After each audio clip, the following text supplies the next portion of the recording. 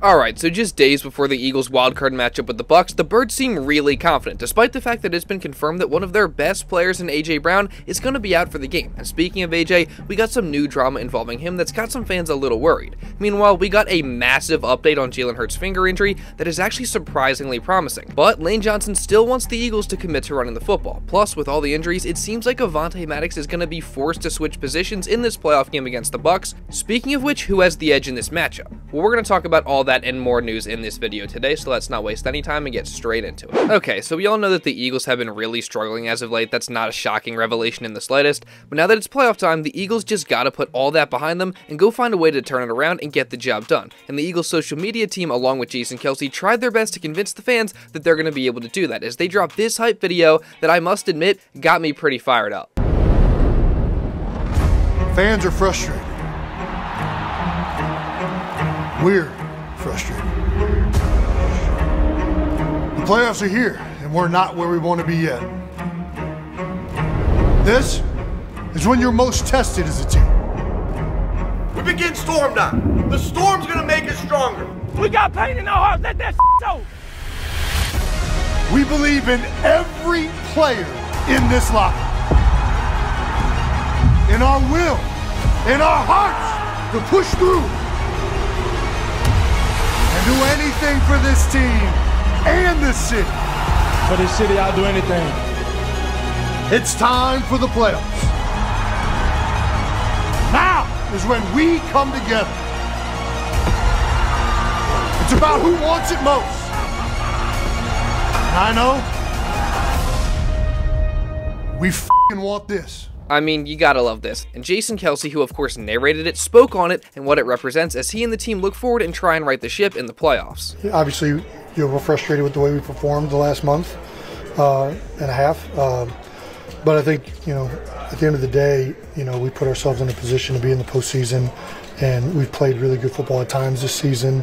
And, it's a reminder to ourselves and to the fact that, if we go out there and play up to the potential that we can play, that we can compete with anybody and win on every given week. And Kelce said it there at the end. If they play up to the potential that they can play at, they can compete with anybody. And of course, that applies to the Tampa Bay Bucs, who they literally blew out earlier in the season. And of course, yes, obviously we know that any given week, anything can happen in the NFL. That's been very apparent these last two games for the Birds. But still, this Eagles team should be able to beat the Buccaneers on Monday. I know there's been a lot of doubt with this team recently, and it's well warranted, and I still am not fully confident or comfortable whatsoever, but I also do think that there's a solid shot that the Eagles can beat this team, and it sounds like the players believe that too, especially with now the playoffs being here, and the guys getting that real sense of urgency that comes with that. Kelce sounded pretty confident there in his statement, and multiple other guys also came out and revealed that the sense of urgency as well as their confidence is high ahead of this playoff matchup. Yeah, man, you can feel the intensity. Everybody, the sense of urgency around the building, it's up. Obviously, it's the postseason, so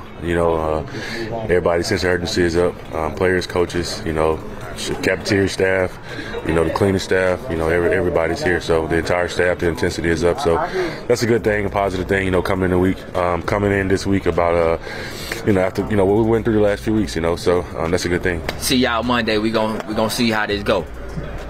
I ain't finna, give y'all no pep talk about, we've been doing this and that. Nah, we going out there Monday with the plan to win, and that's that. So you gotta like the sound of that. I mean, they both sounded really confident, especially Smitty, who, you gotta give the guy credit because I feel like out of everybody, he's one of the few guys that actually keeps it real. And again, like I said in my video not too long ago, it's just gonna be great to have him back this week. And he's gonna have to play a huge role because he's also gonna have to do something that he hasn't done since his rookie year, and that's be the wide receiver one. As the Eagles got some horrible news on Saturday morning with Adam Schefter reporting that, quote, Eagles wide receiver A.J. Brown, who worked hard in his rehab to try to make it back this week, is out for Monday night's wildcard matchup versus the Bucs due to his sprained knee per sources. Brown has made enough progress that, if the Eagles advance, he could return for the divisional playoff, but he's out Monday night. And Jeremy Fowler also provided more context saying, quote, he wants to fully heal as much as he can and give it a go next week. So, at least we know it's not a serious injury and he could be back next week if the Birds do win, but it just really, really, really hurts to not have him against the Bucs. And Nick Sirianni did in fact confirm that he's going to be out for the matchup. AJ, it was going to be a stretch for AJ to play. He did everything he possibly could to get himself ready. Obviously, y'all saw the reports. It's not looking like he's gonna go, but he fought like crazy to try to do everything he could do to do so, which Doesn't surprise me at all about AJ. He's tough and he'd do anything for his teammates.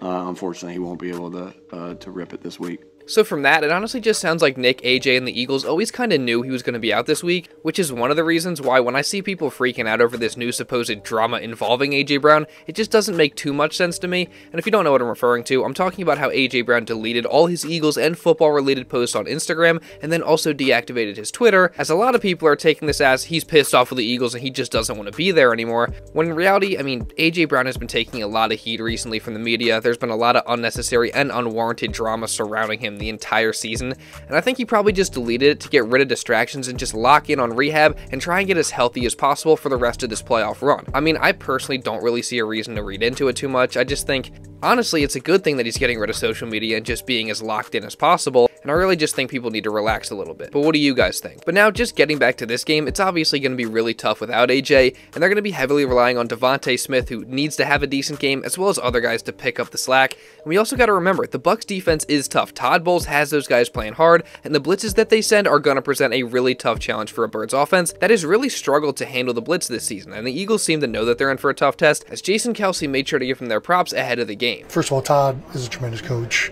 and he is always focused on the front as being a big part of what makes his defenses really execute at a high level.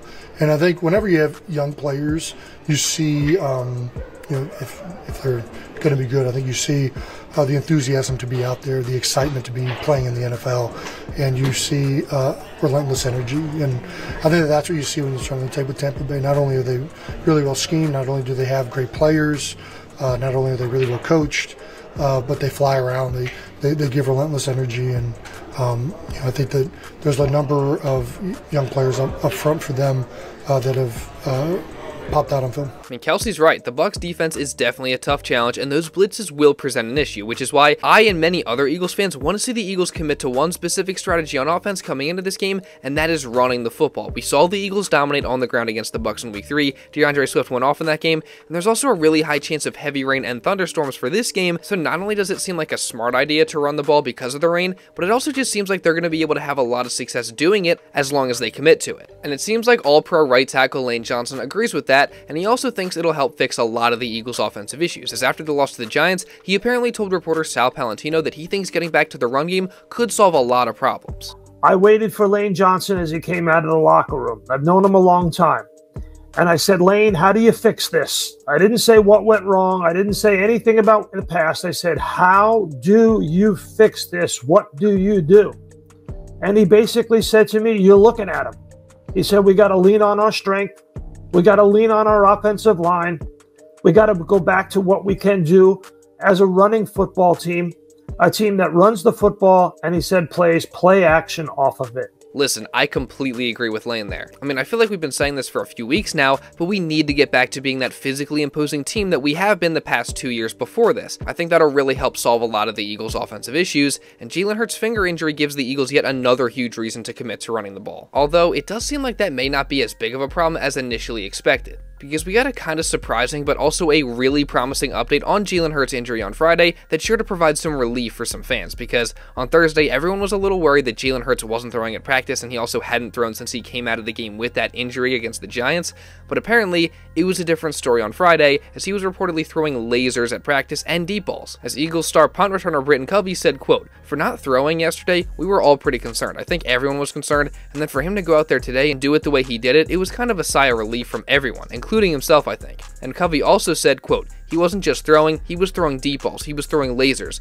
I don't think it will be something that affects him, I haven't asked him, but just seeing him in person doing it, it was a sigh of relief for all of us." And then in addition to that, another one of his teammates, Avonte Maddox, gave another promising update saying, quote, "He looks good. He always looks good when he throws. He throws a great ball. Looks like the finger's good to me. Watching from the sidelines and watching the film, it looks good to me. Nice throws." So from what it sounds to me, Jalen Hurts' finger isn't going to affect him too much, which is obviously a great sign and one thing that we can worry a little less about. I mean, sure, it's still no doubt going to be tough for him to play through, but Jalen's a warrior. He's going to fight through it, and for what it sounds like, it's not going to limit him too much. It's not going to really limit his abilities to do much of anything, at least from what we heard from his teammates. That being said, we still need to commit to running the ball for all the reasons that I stated previously, so hopefully they do that. Now, we just talked about Avonte Maddox and his comments on Jalen Hurts, but something really big involving Maddox actually happened this week as well, and that is the fact that with all the injuries at safety, Maddox has apparently taken the majority of the first team reps during practice at that spot opposite Kevin Byard. And it seems like if Reed Blankenship can't go, which Nick Sirianni said he'd be a game time decision, so that's going to be something to keep your eye on as well.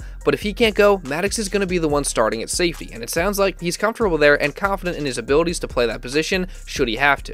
It's cool. I mean, like I said, like he said, I've been working there at safety, and that's not like, it won't be like the first time, you know, I've been at safety. I've been there a good amount of times throughout my career, so it's not like it's brand new. Oh, you're comfortable playing safety. I mean, is there any extra emotion or any extra feeling, different feeling now knowing that you're playing safety in a playoff game?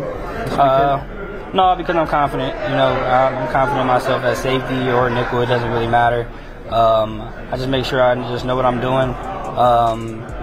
Make sure I'm communicating. Make sure I'm talking to KB on that side. Make sure I'm talking to my nickel, corner, linebacker, whoever I need to speak to. And, you know, make sure we're all on the same page. And, you know, I'm used to communicating because at nickel spot you got to communicate a lot too. So it's just really just, like you said, a mirror position when you go down to the safety in the box or if you're in the back end. So it's definitely not a big deal for me.